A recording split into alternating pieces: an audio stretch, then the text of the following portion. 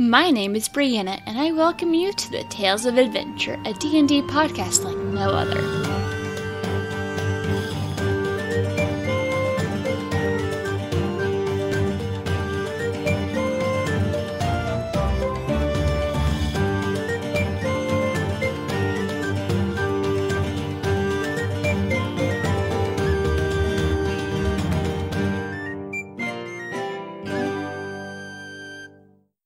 Hi everyone, my name is Heath Halbrooks. I go online as the Dire Bear AC or Dire Bear GM on Twitch.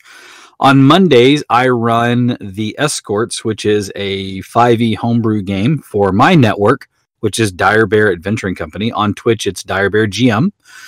We have shows 4 nights a week right now.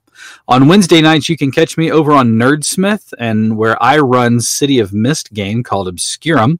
It is a crime noir set in 1949, and it is all in black and white, literally, and we're all in costume, wearing trilbies and fedoras, dressed in old-fashioned doctor's outfits, and we have an actress with us who is dressed up in like really nice gear every week. And so check that out. It's a lot of fun, a very narrative game. My character that we're interviewing tonight is Bremlo, Bremlo Hanagar, a Goliath who is a cleric now, but has had many jobs, mostly roughhousing and strong-arming people out of money. Didn't like it. So there you go. That is me, and that is him.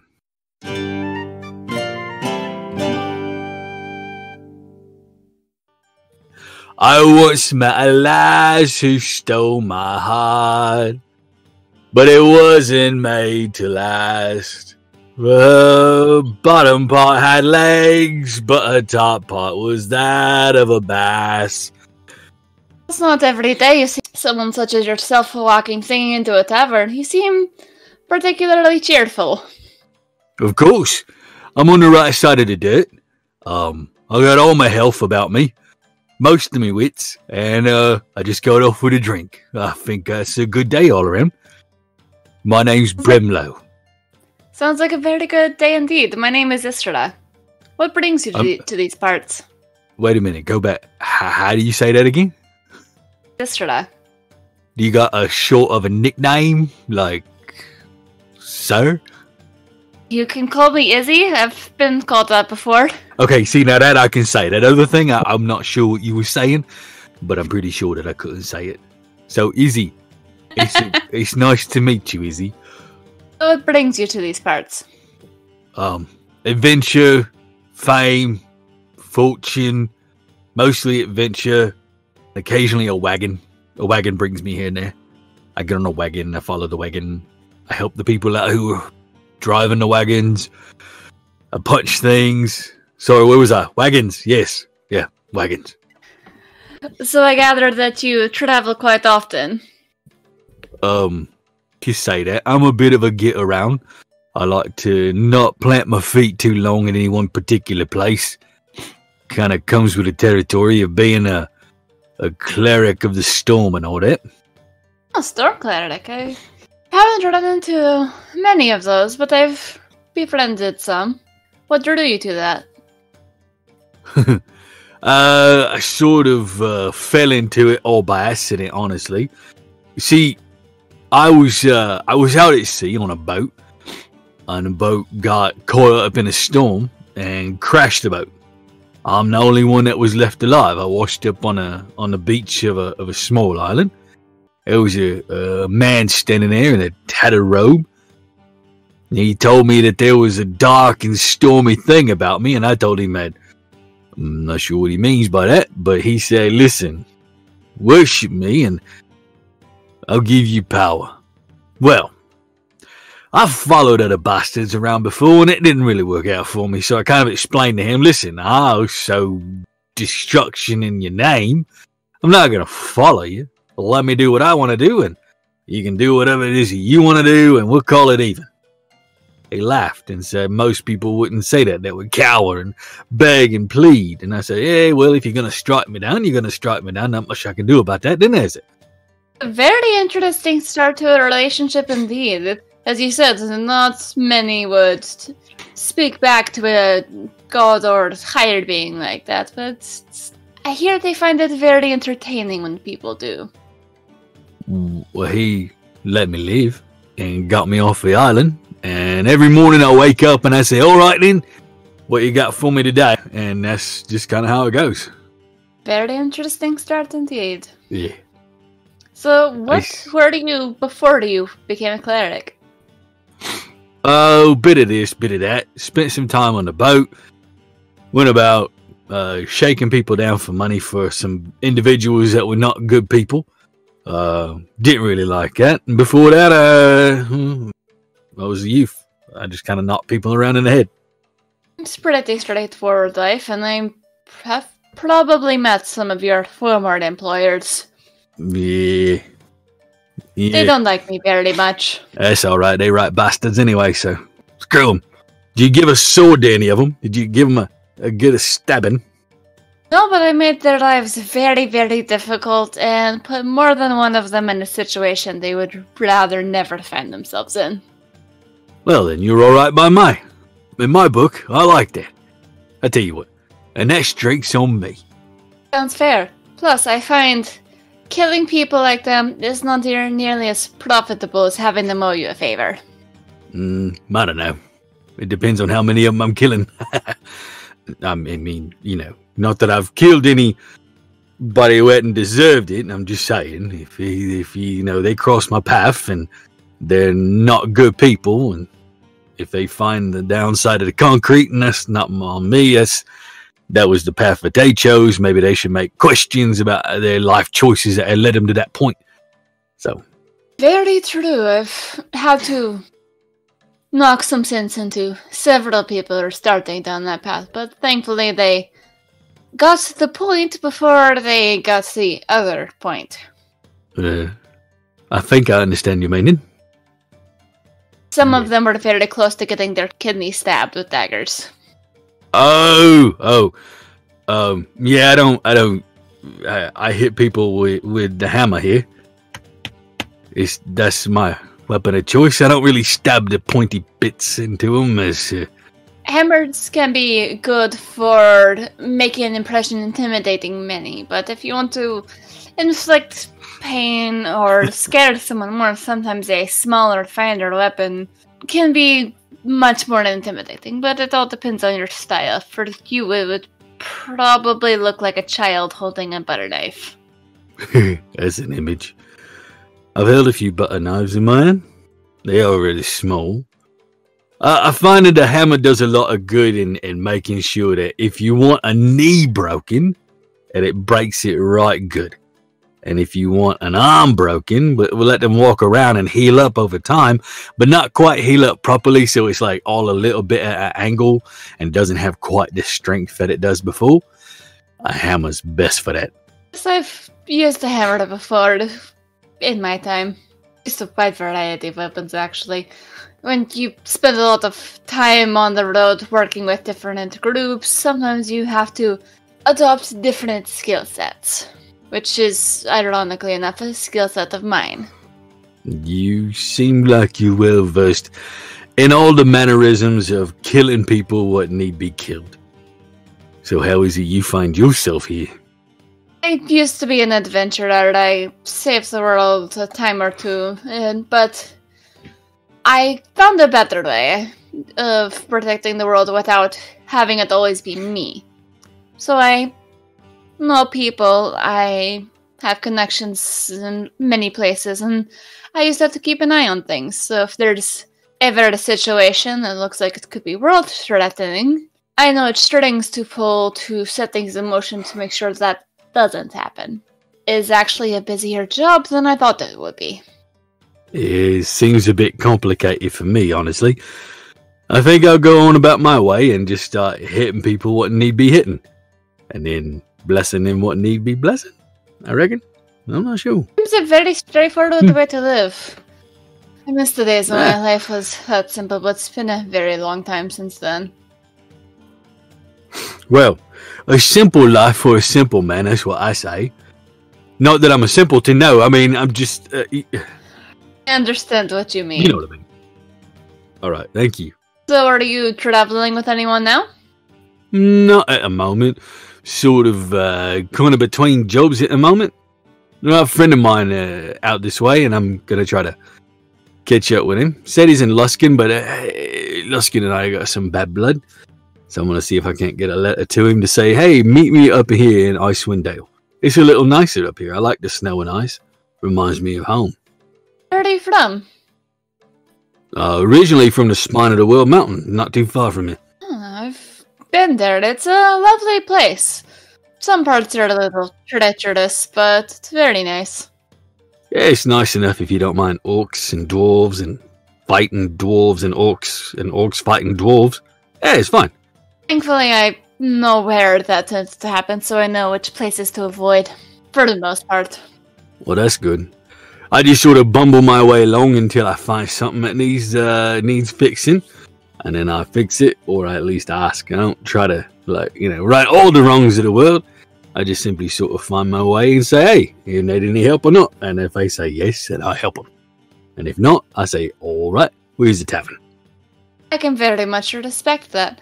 So, what trouble does Luskin have with you? It's not Luskin per se. It's more one of the guilds that are there. I used to work for them, me and my mate, and then we had a bit of a falling out, and he don't like me no more. It's all right. He's okay still. We got kind of wrapped up in the wrong brew, and you know how it is. You just sort of part ways and steal a bunch of money, get on a boat, travel away, and then they swear they're going to kill you the next time they see you because you took some stuff of theirs, and you know how it goes. Which guild is this? It's a thieves guild. You're the one. I've heard of you. I've heard of that. Don't worry, I'm not going to point anyone in your direction. I've no affinity for the people that have problems with you. You seem pretty nice, so I appreciate it. I hate to have to hit you in the head with a hammer. I would love to see you try, my friend. I won't. There. I'm not one of them that says I can take anybody who's out there. I'm not afraid of anybody. I'm smarter than that. I know there's always somebody bigger, somebody stronger, somebody that can knock me on my ass. So I'm not much of one that says I'm going to try this. And I'm not also one of them that looks at smaller people and go, you're runty and I'm big, so I'm going to take advantage of you, take the mick, if you will. I just kind of let people be who they are. I've seen some small people do amazing things, and I've seen some big people do dumb, small things. And so I try not to judge a book by its cover, if you will. Oh, how I wish there were more people out there that had the same viewpoint. I can't tell you how many people have tried to pick a fight with me, and it never works, because I have ways of dealing with pretty much anything they can throw at me. You seem pretty capable to me, so... Been around for a while. I ain't been. I've been around for about 37 years now. It's a good time to get some interesting life experiences. Yeah, leave home when you're young and set out to conquer the world, or at least get the hell away from whatever small lifestyle they have for you. And then find your way into a small city like Luskin, make a friend in the streets, run with him for a while, get picked up by a larger group. They said, hey, your mate's here, he's pretty good and skilled. You get a lot of muscle, so why don't you shake people down? And I'm like, I got nothing better to do. And then I realized that the people they were shaking down, well, they wouldn't doing nothing but scraping by. And I felt kind of bad about taking their money, so I just eventually said, I lost my taste for it, if you will. My heart wasn't in it. I said, they noticed that I wasn't taking to it the same way that I used to.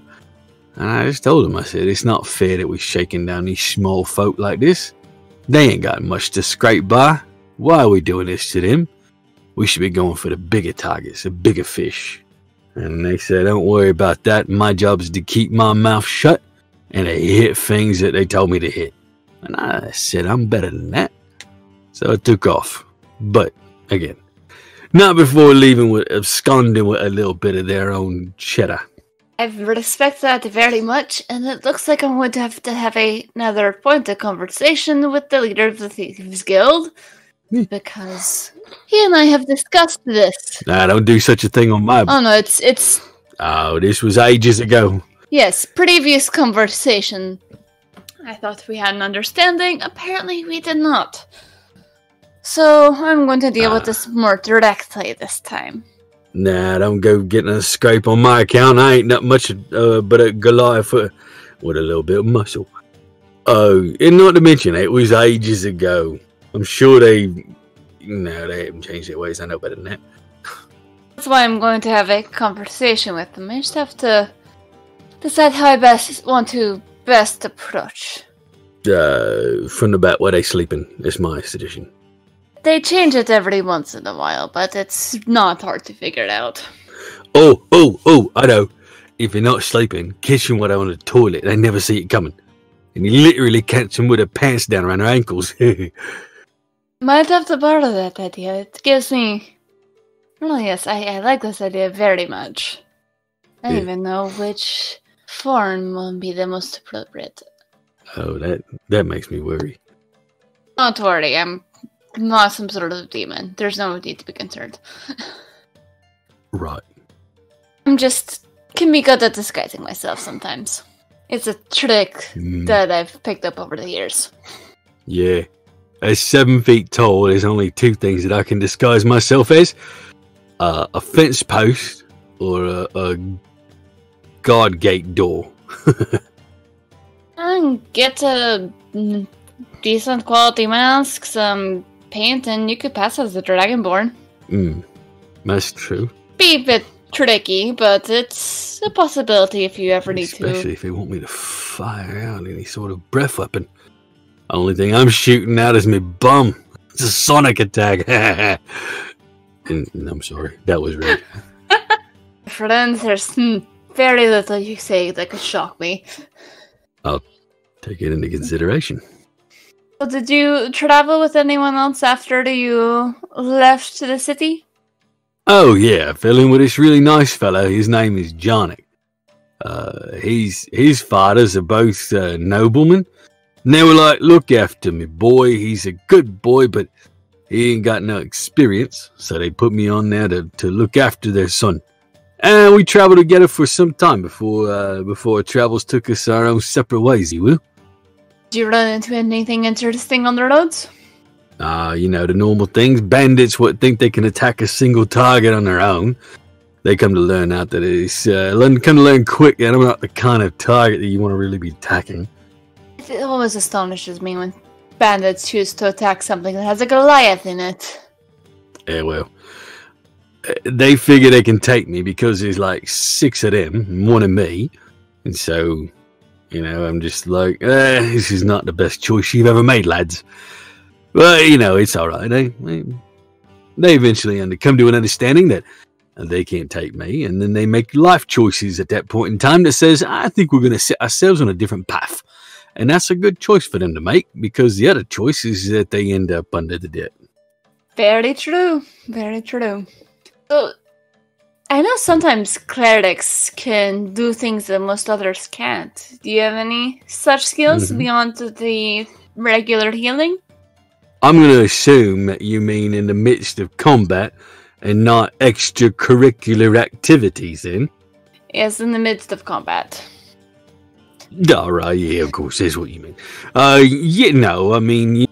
You could call lightning down. I can make it hurt real bad whenever I hit somebody with a hammer. Cast spells and stuff like that, That's like I said, I don't pray for them. I don't wake up and say, oh, dear Lord in the sky, please give me these spells. I kind of just wake up and go, oi, what you got for me today, you bastard? And then that's what I got. You are by far the most interesting and unique cleric I've ever met. Well, thank you very much. I gotta pride myself on being a little bit different every day. But now, in the midst of combat, I'm more... I would like to say I'm level-headed, but the truth of the matter is, I'm not at all. I walk into this room, and there's a bunch of goblins, and they're sacking the place. Well, I bust the first one in the head and told the other two to give up, and they didn't give up. So I bust them two in the head. I take one of the fallen goblins outside to the main yard. Well, there's a bunch of them. I chuck the body of the fallen fro in their feet, and I say, "Oi, you can give up, or you can end up like him." To say the least, they didn't give up. They ended up like him. I think maybe it's because they don't speak common. I should try to learn goblin. Might have been a different story. Yes, most goblins are not always the most intelligent, but a lot of that assumption comes from the fact that most people forget most goblins don't speak common. Speaking goblin, it's a useful skill to have, but it's weird to learn. Well, I mean, me and common, we ain't, me and languages aren't too common together. I speak common, and I understand giant. Can't really speak it real well, but I understand it. It's a lot of rugalith. But anyway, I ain't really ever tried to learn nothing other than that. The divine stuff just sort of comes to me. I guess that's part of being a cleric. But that prick Talos, the one that I quote-unquote follow, he just kind of imparts bits and pieces here on me. And it kind of lets me just be on my own. And do my own thing. Help people where I need to help them. And he don't say nothing as long as I'm bashing a few heads together, breaking a few barrels and walls and benches over people's heads. I sow a little bit of destruction in his name, and he just kind of lets me move on my own. God that doesn't interfere in the life of his followers? Never thought I'd live to see the day, and I've been around for a while. I think it's because he finds me a bit entertaining. Like, I can follow him around like a sycophant, trying to jam my head up his arse. But the truth of the matter is, I just don't like that way. And I think he finds me entertaining now. And that's one of the reasons why he lets me keep going the way that I am. And I appreciate that. I appreciate that a lot. Whenever you make comments like shoving his head up his arse, it gives a very interesting mental image. That's okay. I think that's what I was going for, maybe. I think so. Yeah, that sounds right. Fair enough. Any other interesting groups you've been a part of? Things you fought? Yeah, there was this group that I fell in with down around Cormier. Yeah. They were fighting an army of Banites, people who follow Bane. And they had these what were they throwing? It was like a marble, like some sort of large rock. Not a large rock, not a boulder, like I don't know. It's just like a big marble. Anyways, they would throw it in the middle of the group of Banites. And as soon as it landed, it would like explode and call down this big purple lightning and like tore through this army in just a few moments. I stepped to the front line because I wasn't going to be without a little fun. I hit the first row, caught a group of them right in the blast of a mighty thunder wave. And the next thing you know, they were all blasted to bits. And then I just started waving my hammer, wading through them like they were just, ocean break, just one right after the other, crashing and bashing around the midst of them. Damn near got taken out by one of them marbles they was throwing. You definitely have to keep an eye out for those. It's been a while since I've seen them in action, but I've seen them before, and the first time it was very awe-inspiring. The second time nearly took my head off. You learned it that quickly after that. Well, that's what you got to be careful for. It's not that there's so much that they're aiming for you. It's just that they're not aiming. And so the next thing you know, boom, you get taken out by some friendly fire. And ain't no place for that.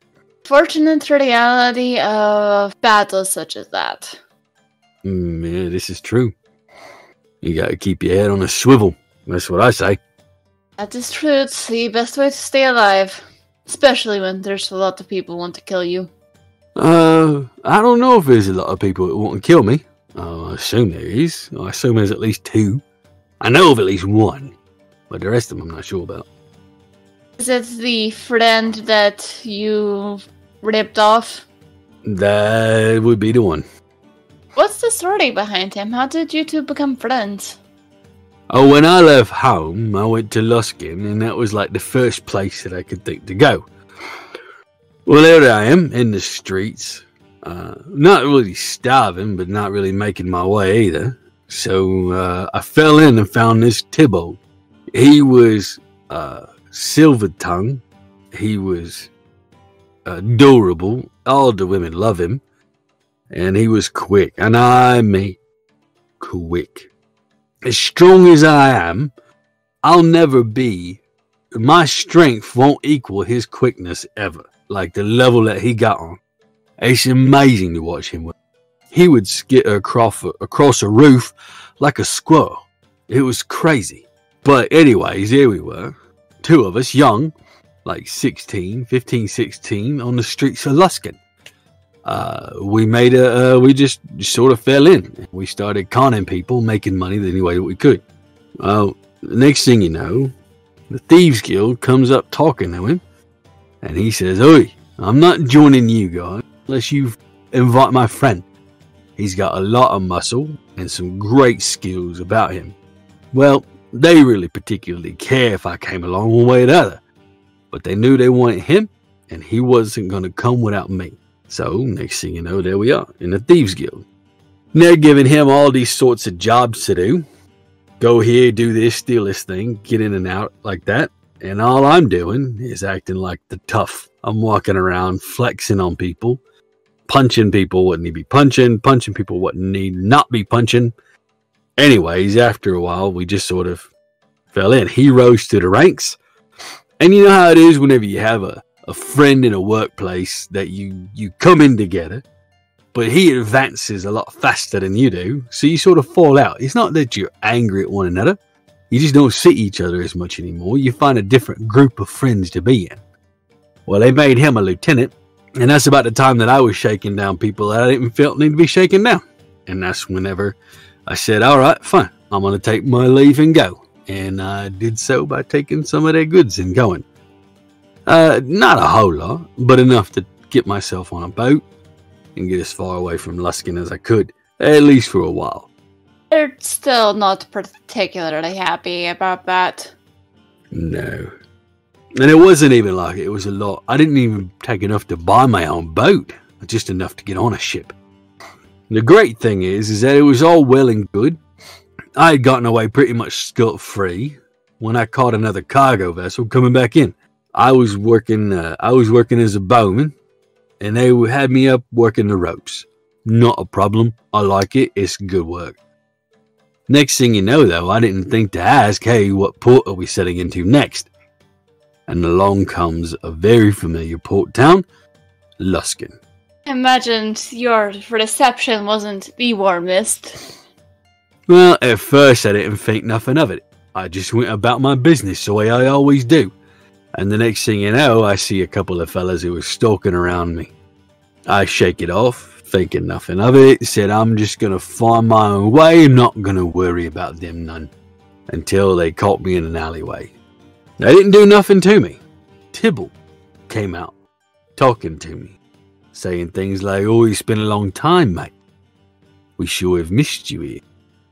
Sure would be good to see you back doing what you used to do. You were so good at it, Bremlo. But even though he was using fancy words and had a smile on his face, it was all poison and bile and vitriol. I knew what he wanted. He wanted to see me pay for what I had done. I've heard whispers of just how poorly he took that incident. Impressive that you made it out alive, but I guess his pride was worth more to him than what you took. When I punched one of his mates and chucked him at him, it gave me a moment to run away. I'm not going to lie. I knew that I couldn't best him, and to be honest with you, I don't want to hurt Tybalt. I just wanted to be done with that business. And found myself back on a boat. And I don't know, man. Maybe it was my visit back there to Luskin that kind of tripped everything up, because as I was leaving, I noticed this storm, but I didn't pay no attention. I was just ready to put the city behind me. You were ready for the new direction, the new path. Yeah. But it was that boat which took me into the storm which left me where I'm at now. That boat leaving Luskin. It's as though running put me on a path, and I can't turn from now. But it's alright. I like my lot in life the way it is. I'm happy. Good way to be. I know there are many who, when life takes an unfortunate turn, they do not handle it very well. But you seem to be adjusting very well indeed. Well, like I said, I'm on the right side of the dirt. Now I've got a drink in front of me. I made a new friend. Life is good today. Tomorrow, who knows? We'll take it one day at a time the way we always do. Like one foot in front of the other, one day at a time, hour by hour, minute by minute. And if it all goes tits up, so be it. Admire your philosophy, friend. I'm curious though, have you ever considered returning home? You mean back to the spawn of the world? Nah. I've considered it a time or two, but to be honest with you, it's more foreign to me than Luskin. In other words, if you was to ask me where I was from, my honest answer is I'm from Luskin.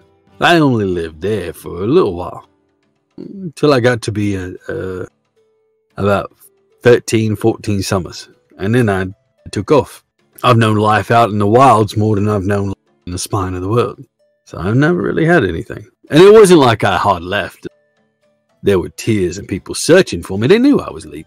They knew I didn't fit in. I never really fit in there anyway. So, just kind of took my leave. What made you feel like you didn't fit in there? It's hard to say, honestly. I wasn't as big as some of the others. And, at least at that time, sort of grew into that. But, I don't know. It just never really felt right, you know? Like something else was on the rise for me. And, couldn't quite put my finger on it, but like I said, just never sort of fit in. Never really got what they were kind of espouting. And not that they're a cult or anything, they just have a sort of tribal way that they live. And I respect that, but it just wasn't for me. So I decided I would try, see what life is like out there in the rest of the world. And perhaps, maybe in the future, you will find your own group or your own tribe. A place that feels like home. And people that feel like home. Perhaps it will be.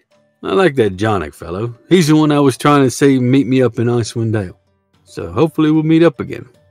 His dads are pretty nice fellows. You said he's in the city proper, yes? Nah, he lives sort of elsewhere. Must have misremembered something. That's alright. It's new friends, right? We'll get the story straight eventually. One would hope so, but there are some stories out in the world where I'm not sure if we'll ever figure out all that is going on there, and that's okay. Indeed it is. What's life without a little mystery? I don't want to find out. And what's life without plenty of idiots who need hitting? My favorite kind of idiots.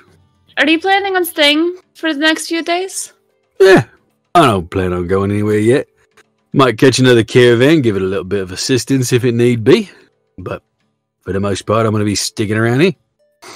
Well, it's good to know. I may need your assistance in the next few days. There's a group of individuals who are proving to be troublesome, and having some of your strength could be very useful.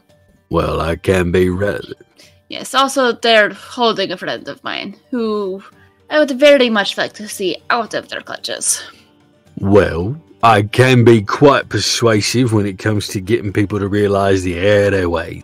Just like, saying, "Oi, you don't want to be doing that. I would stop if I were you and rethink your life decisions that have led you to this point so far. Because I can guarantee you, the next few moments are going to be excruciatingly painful. So, if you need my help, I'm happy to help out, Izzy. And if you are ever in need of assistance, you need only ask. But of course. Even if I cannot be there myself, I do have more than a few favors I can call in. That's a good thing to have in your pocket. Until then, let's have another drink and... I don't know. Surely we can find something to talk about. Certainly. This one's on me. Fair enough. Not that the barkeep ever charges me anything. I'm not gonna get on that level. I may have saved this part from burning down before. You sure do get around a lot. Like I said, I've been around for a while. Yeah, that's true. You did say such a thing. How long have you been around for? Guess that's another one of those Mr. Days I was telling you about. Gotcha. Mum's the word.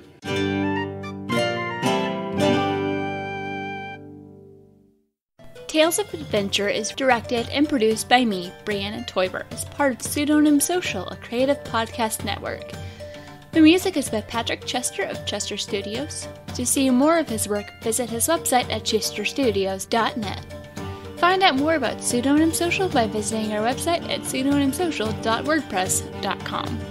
If you like what I'm doing and would like to support this podcast, please go to patreon.com/pseudonymsocial and choose one of the tiers connected to Tales of Adventure. You can also leave a review on iTunes to make our show easier to find for those who need it.